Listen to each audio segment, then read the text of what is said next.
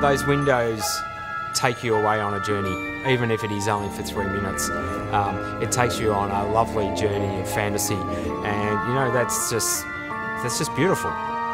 Christmas is all about nostalgia. That's why the windows are so popular, because I think they remind all adults of their childhood. My first memory of the window was travelling into Melbourne in the combi van with the rest of the family, and I actually remember tugging on my mum's skirt and saying, "Mum, when I grow up, I want to do this." This year's theme, Alice in Wonderland, was basically chosen for the illustrations.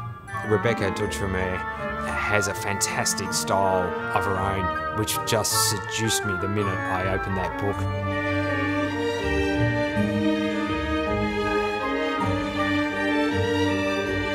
So production actually lasts for a complete year, from starting in December, where we choose the concept, through to March, where we start our actual production of characters, and we sort of crescendo in October, where we start installation, and over that time we use the services of approximately 50 different artisans.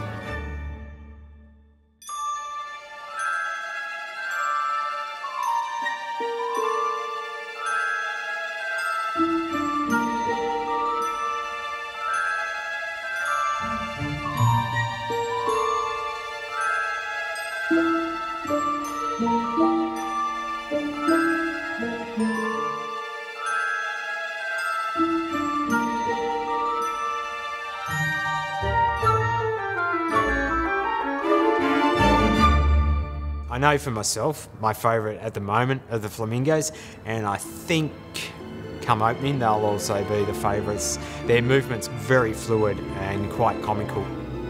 So you know how frustrating it is with a broom cupboard that's too full? That's what it's like working in a set of windows.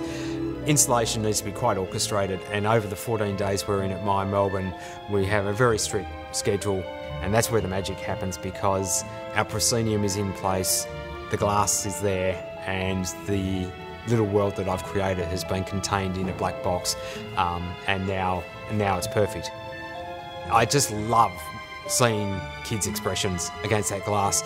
I get to view the kids from the other side, peeking through the back of the set, and just to see their heads just take it all in, and the smiles on their faces, yeah, you know you've won an audience over.